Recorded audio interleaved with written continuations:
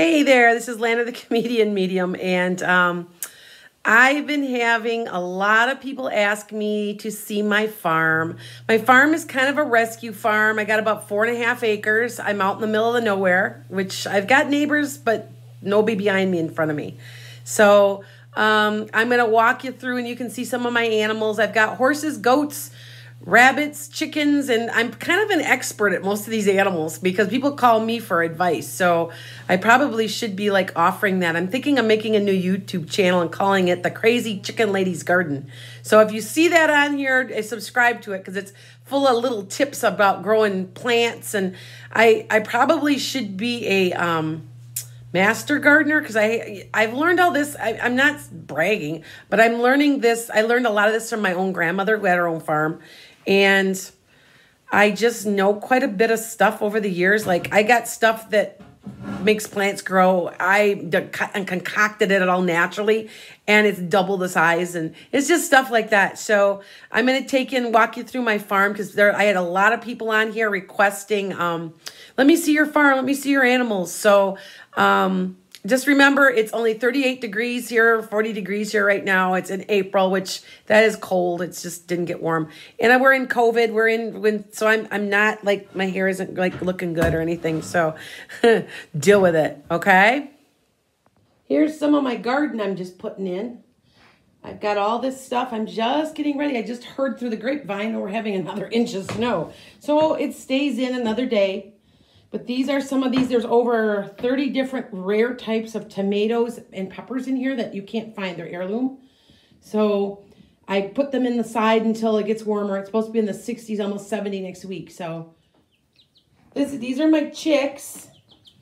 I'm going to be picking them up here soon. These are just bantams, which means they're tiny. They're small chickens. The one is Frizzle. The one in the middle there, the one with the brown, has curly feathers. I got lucky, and when I picked up the breeding that I had, some of them have some odd stuff. I have about 48 chickens, and I raise them inside under a lamp because they can't control their heat yet, their body temperatures. But once they get their feathers, they're good to go. So it looks to me like they're pretty much close to it. I just took about 8 of my other ones outside. I'm going to walk you through that in a minute. Okay, this is my greenhouse. I have a 16-foot greenhouse that I grow house plants and see I'm repotting things.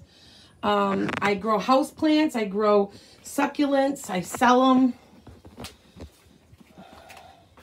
It's 80-some degrees in here right now.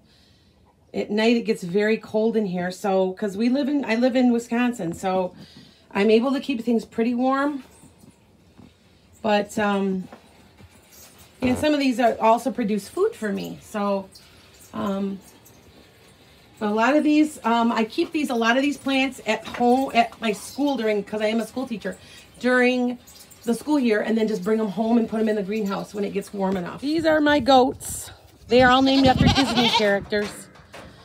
Belle, Nemo, Snow White. Who am I forgetting? Oh, my baby got out. Can you see my baby over here? She got out of she gets under the fence sometimes. She's real small and she gets out.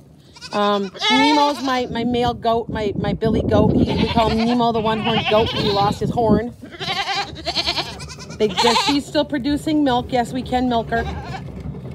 I've only got 5 right now, and you can see they're very, very tame. They want me to pet them. That little goat's Belle. She's a baby, and she won't come to me right now. She's being silly. She won't run away or nothing. She gets under the fence. She's smart enough to know how to jump them because they're like Houdinis. Anybody that has goats understands that. Now, here's my chickens. Now, they're all around because I give them free range. Here's their pen. Okay, watch this. Watch this. See if I can find any. Go real slow on my farm here. Chick, chick, chick, chick, chick, chick, chick, chick, chick, chick, chick, chick, chick. Here they come. I got about 25 to 30 of them. Chick, chick, chick. Here they run. See them running? Yep. They look like they're going to attack. They're just looking for food. They know that I will give them food if I call them. Yeah, I'll give you food. Hold on. See, here they come. Here they come. They're all over the yard. It's really good for pest extermination because they eat almost everything. There's my rooster. I just got him.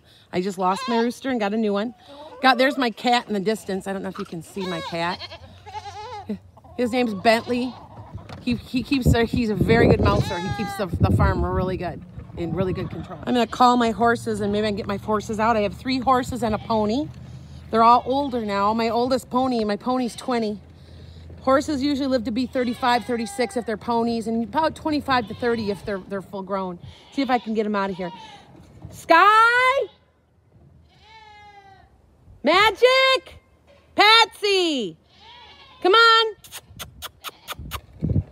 Come on! They're in their shed right now. They get a little lazy, but they're gonna be fed here soon. Here they come. Here they come. Come on, Sky! My horses are all hand-raised and hand-broke by me, which means I've taught them how to ride. I've taught them all their cues, and they don't know anybody but me because I've had them since birth. So they're kind of spoiled, too. They're big babies. I got to get out and groom them soon. They're losing their hair. They lose their winter fur, and their winter fur gets to be about up to 4 inches long. So they're in the process of losing that. So come on, you guys. I got to feed them. We hay them yet. It's not quite warm enough for them to go out into the pasture. It's in April here. In May, I open the pasture for them all summer up through October. So they're going to get fed, though.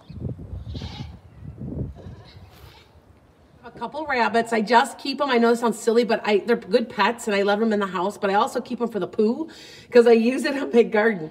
This is Sophie. She's about 4 or 5, I think, now. Had her since she was a little tiny bunny. His name's Jelly Bean. We just got him. He's an Angora rabbit. You know, like the Angora that you wear, like when you make it out of, thread and stuff, Angora wool.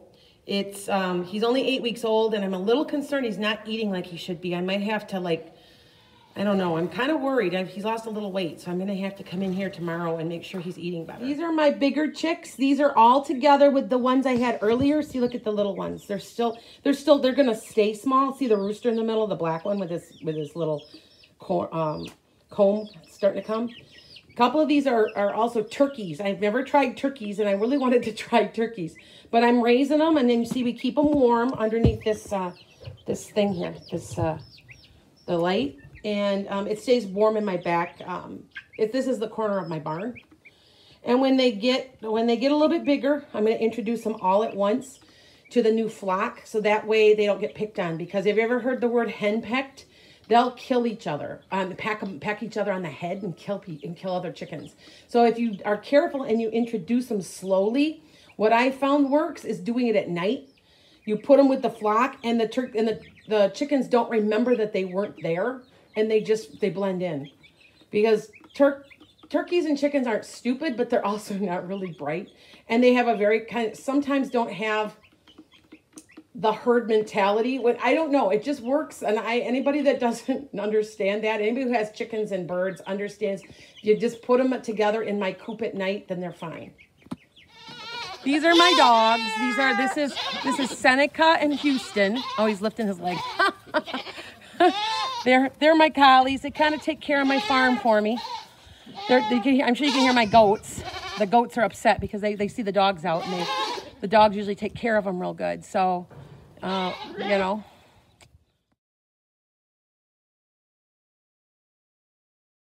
This is my view. When I'm reading, you guys, I'm looking out a window, and I see the tree right here. I have a bald eagle that usually sits up in this tree and is actually flown right in front of me and landed right on the ground and grabbed something. I think it grabbed a mouse. I was laughing because this is what I'm looking at when I'm reading for you guys. Just to let you know, this is my view.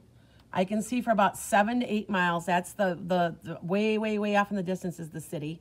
I've got one way is exactly 5 to 7 miles is one way, 5 to 7 miles is the other way, and both have cities and I'm between them. So there you go. Just thought I would share that. So you can see this is what everybody wanted to see.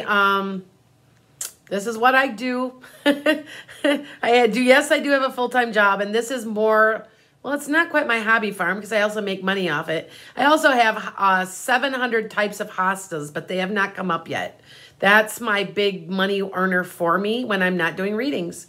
So if you have a chance, Visit EnchantedSkye.com. That's what this place is called, is Enchanted Skye. So my horse's name is Skye, get it? So you can book a reading. You can look at my Facebook. You can visit my blog, thewisewomансage.com. And I hope to hear from you again. Let me hear from you. I love to hear, and I will respond to anything you guys do send me. Blessings.